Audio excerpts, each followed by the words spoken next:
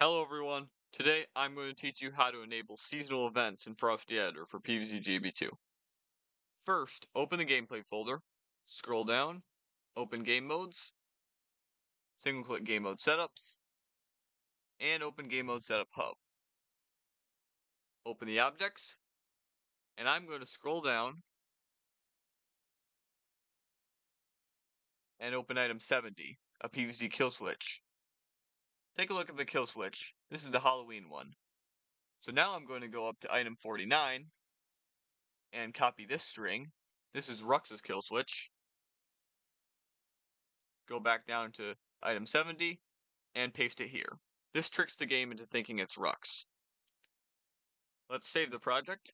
I'll call it Halloween.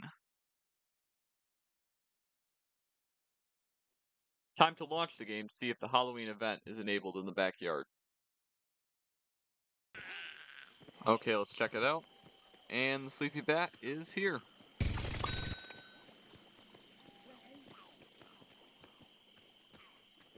Let's talk to him.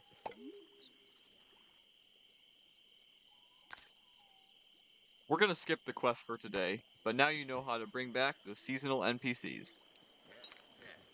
Happy modding, ladies and gentlemen.